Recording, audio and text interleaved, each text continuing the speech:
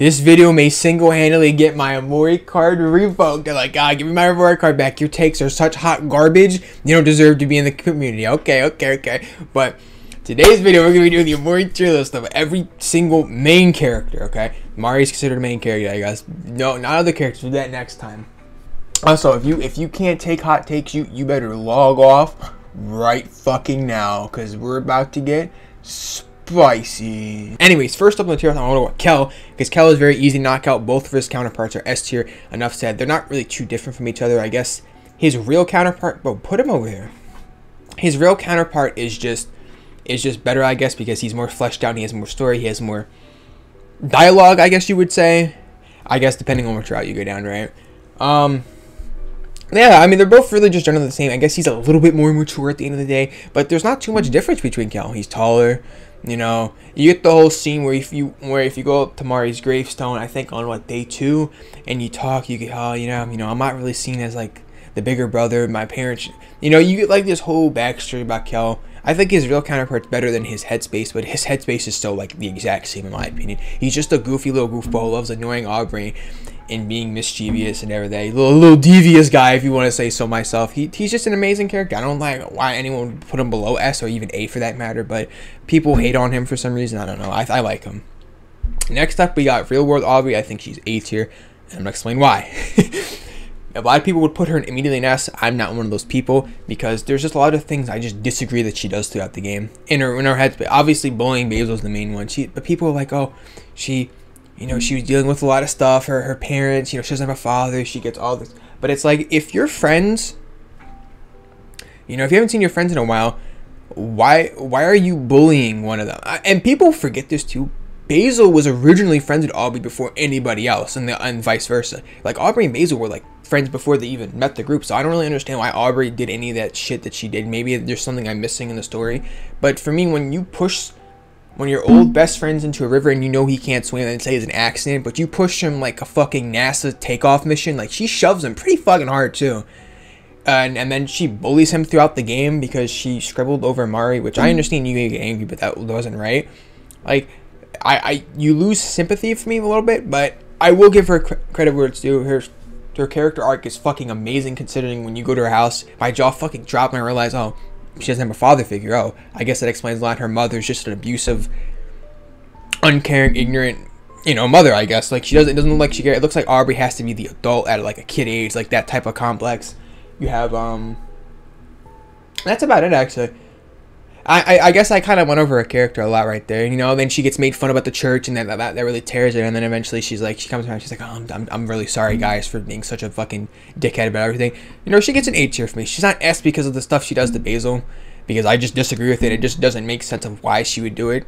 Oh, only because she thought they forgot about her. How does that explain shoving someone in a river who can't, or pond, or lake, whatever the fuck you call it, who can't swim and could literally fucking die? Like, it doesn't, and she doesn't even jump in after him either. So, A tier. I'm gonna avoid Headspace Aubrey for 1 second. Why I rank Basil. Headspace Basil is B tier. Why do I think he's B tier? He doesn't do too much until like day 1 of the Hikikomori road if you play the Switch version, because you can actually play as him. He gets taken away for most of the game, but he still has a pretty. His character's okay. His character doesn't annoy me, but he doesn't make me like, oh my god, it's Basil. Like, he has a purpose, and the purpose is to find him. He's nice, he's cool. I enjoy his little rant about like the flowers and everything. It's just Sunny's representation of him at this age, so not too much to say. I don't think he's like, you could put him in C. I could see him as a C tier. I'm gonna put him in B tier because I kind of like him a little bit, just because of the day 1 Switch version. You could play as him and all that bullshit. He's cool. He's cool. Real World Basil. Oh shit.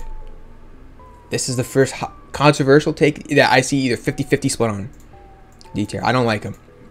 I think he's too much of a bitch. He lets Aubrey do literally anything she wants to him, and like, I don't understand why. Like, I know Basil, you really like Aubrey, and you just want her to do anything you want to you. It's a joke, guys. Calm down in the community. But he kind of lets Aubrey shove him like 15 feet in the fucking like, oh, I forgive you, Aubrey. Like, no. Why? Oh, she was bullying me for like years. Like, he's such a little bitch about it. Like, I don't know what to say. His social anxiety, he can't fight. Like, he doesn't attempt to do anything. It's not for me. His character's not for me. People think he's S tier. sure, man. If that's what you want to put him as, go right ahead. I don't see him that way. I think he's D because he's too much of a bitch to do anything in the game. He just, I mean, Omo Cat described him best of like when she's attempting to draw him, just draw someone who looks like he's on the verge of tears always. He's just a bitch at the end of the day to me. That's all he is. But she's not worse than Headspace Aubrey, who's F tier. That's why I avoided her for a little bit. Headspace Aubrey, in my opinion, is the worst main character of this entire tier list. Maybe Mari, but only because Mari, you barely get to know anything about her. I wouldn't even consider that being worse. It's just you don't get enough thing of her. But Headspace Aubrey is the most annoying, pretentious character I have ever seen in this game. People say she's confident in that. Confident in what? Her ability to be the worst fucking character on my tier list? I guess. All she does is complain about Kel, calls him a prick at the beginning of the game, and then she wonders why Kel is acting like this. Kel annoys her out of the fun of it, and she takes it offensively. She's nonsensically, romantically hopeless for Omori. That's her whole character, by the way. It's just, oh, everyone, you know, I annoy everyone, but I love Omori. Like, even Hero comments in the game how, like, you know, Aubrey, can you, like, settle down a little? Because even Hero thinks she's a little bit annoying. Like, when you got a Hero thinking you're annoying, you're doing something wrong. She's F tier. I mean, shout out to Aubrey, though, for being a really early game, nice early hitter with headbutt. She saves a lot of runs, I guess. That's like all I could say about her. I don't think she's all that. She also makes you fucking fight Sweetheart, but then again, Kel makes you fight Space Boy with all that nonsense. F tier. I don't like her character whatsoever. I think she's way too damn annoying.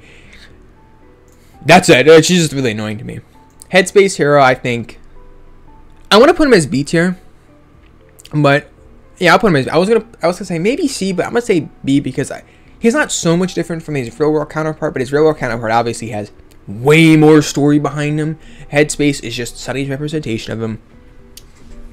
There's not too much to say on him. He's just a nice guy. He's a little funny sometimes, and he has like the dialogue where he's like, "Oh, Kel and Aubrey, let's chillax for a second." That's it. There's not too much. Maybe you could put him in C tier. I'm gonna put him in B because I like him a little bit. You know, he's the healer of the group. He's the adult. He makes sure everything's like going at least a little okay.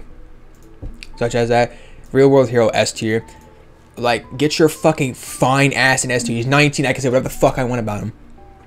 He's the best guy. He saves Sunny. He makes sure the group is like, you know, he really is the one that like, you know, combines the group back there. He's like, Kel, you know, let's go get Aubrey. Like, this is Sunny's last day. Come on, we all have to get together again. Like, he's just an amazing brother to Kel.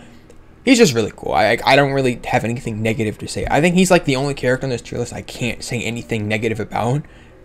I guess and Mari, because what is there to negative to say about him? I mean, he's a strong foundation for your group.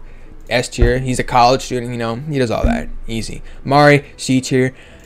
You can put her in S tier if you really want. I say C because I don't get enough of a story from her. Because you only see her good parts. You never see any other part about her in the story whatsoever. She's just C tier for me, I guess. All she does is stay at a picnic. She's nice. So if you want to put her S tier, A, B, because she's nice, sure. Anything below that, I won't understand because you don't get enough from her because she's fucking dead. Like, you don't get enough from her. She's C tier, but not in a bad way. She's not a C tier mid type way, just C tier because I don't know too much about her. Maybe I just don't rank her then, but C tier. And my last two are some of the most dog shit takes I've seen in a while of these characters. First of all, Sunny is S tier. I don't know why people put him below S tier at any point. He's the main character. You play through the game and you understand him the most. Especially the people who cried at Final Duet and all the ending. Why are you putting him below S tier? That means you felt something about the connection between him and Mari. That like, I don't understand how people are putting him below S tier, or at least A tier at the very least. Like, some people put him as like a D tier character. Like, are you serious? Because he doesn't say anything? That doesn't make sense whatsoever. The whole game is based around him. You feel for him at the end of the game.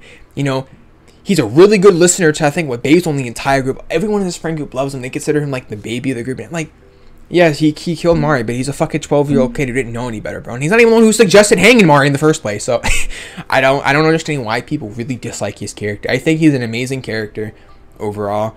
I mean, all the Headspace characters should be lower than their other counterparts too. So all the real world characters are just super fleshed out. They all have their unique backstories of what makes them. Except Bae is always just a pussy, I guess, at the end of the day. But Sunny, I probably didn't explain him as much because the whole game's based around him. If you just play the game, you'd understand him. I guess the best way. If you're watching this, you've probably played the game. You just want to hear me rant about why I like or dislike characters. Like, oh, why is Headspace all be F tier and why is Basil D tier? Well, I told you. And Omori, fucking S tier, obviously. I mean, I think he's the best character in the entire game, honestly, because he's something you play as. And he has he was made for one thing by Sunny. Stop Sunny from ever telling the truth. Not knowing the truth, but telling the truth. That's why at the end of the game, he says all that hurtful thing to Sunny, because he's like, Sunny, look, this is what's going to happen, most likely, if you tell the truth. Don't do it. So he's like, you're less than less. I'm not going to say all that because YouTube fucking warns me for saying hateful speech, because I've gotten a warning like that before.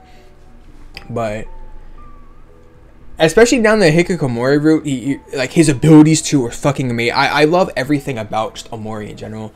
The whole black space segment, the whole, she tries to like push Basil away. So he's like, because Basil is somewhat connected to like knowing the truth, so he kind of like shuns Basil away for the majority of the game. He doesn't say anything.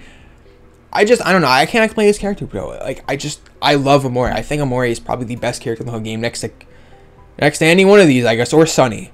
But I honestly think Omori is he's a good character. He was made for one simple reason. You're not allowed to tell the truth, Sunny. And Sunny does it anyway. And then at the end of the game, Omori's kind of like, well, I've done all I possibly could. It is up to you now, my friend. And he kind of like fades into Sunny. He doesn't go away. People think he goes away. I don't think he goes away. I think he fades into Sunny, showing that, you can't erase him. You can't ever kill him. That's why at the end of the game, he's like, Omori will not succumb or something like that. Because it shows you that you can never kill him, but you have to he just accepts him. Sunny just eventually accepts him. He's like, I can't remove this part of my life anymore. It's over, that's why. And even at the end of the game, it feels like Omori is trying one last helpful grab when you see the Headspace characters run towards the door, and Sunny looks at them. Omori's like, come on, Sunny, please, just listen to me. I'm trying to help you, man. I'm trying to help. Sunny's like, no, can't do it. Omori's not a bad character by any means whatsoever. In terms of his writing and in terms of, good and evil, I think he's a good character. He has good intentions for what Sunny made him to do, right? Yeah, this is my tier list. I don't, please let me know how wrong I am about the Aubrey placement. I don't think anyone else is going to disagree with any of these placements. Maybe besides Basil and Aubrey. Mari, if you heard my explanation, I think everyone would agree, because you don't know too much about her.